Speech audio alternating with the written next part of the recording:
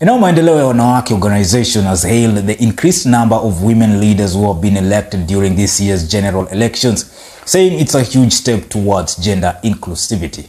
The organization's chairperson Rahab Mwikali on Thursday said that the numbers have significantly increased since the last election in 2017, and the increase has been recorded in all seats from governor to members of county assembly MCA. Millicent Makoha brings us the full report.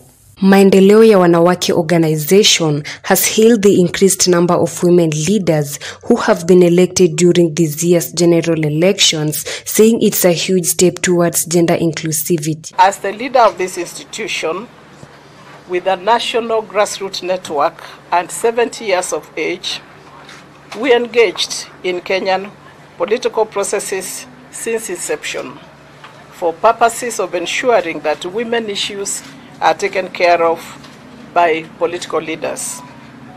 Maendeleo led the first President Mama Phoebe Asio to go and visit the founding father, campaigning for 50-50 slots in government. And since that time, we were able to send the first woman to Lancaster, Priscilla Abwao, and from then you know how we've done politically. We stand on three pillars: political, social, and economical pillar. The organization's chairperson Rahab Mwikali on Thursday said that the numbers have significantly increased since the last election in 2017, and the increase has been recorded in all seats, from governor to members of county assembly. In 2017, we were able to get quite many MCAs, 3 governors, but after these elections, we've done pretty well.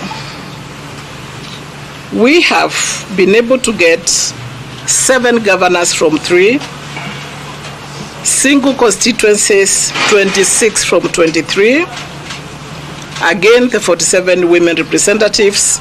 We are not forgetting the MCAs. She said this achievement has been realized through their many campaigns they have been spearheading countrywide. We therefore, as mothers and custodians of our families, we send a lot of messages from last year, but we are glad that the campaigns we did in 2017, we were able to get quite many MCAs, 3 governors, but after these elections, we've done pretty well.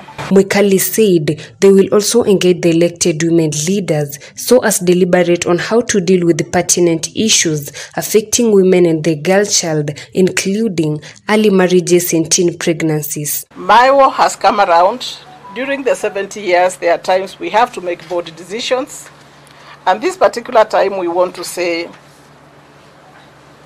we have always supported the government, and we will continue to do so. When the country settles down, we will engage the women who have been elected so that we forge a way forward for the many members we represent in this country. It is not enough to go to parliament, to go to Senate and just be like a club. It is enough to all of us Kenyan women to sit down and say, what is this one thing we want to do? We are number 3 in the world for girls giving birth at 10 years and therefore becoming grandmothers at 20 years. And so we want to sit down and look at the poverty which is with our girls, who are very many now in the numbers. What are we going to do to the fistula affecting our girls? She noted that having numbers in both houses is not enough, and hence they need to sit and come up with solutions. It is indeed a significant step towards the Kenyan women participation in the 2 houses. For Maisha Prime News, Maisha Television, I'm Millicent Makoha.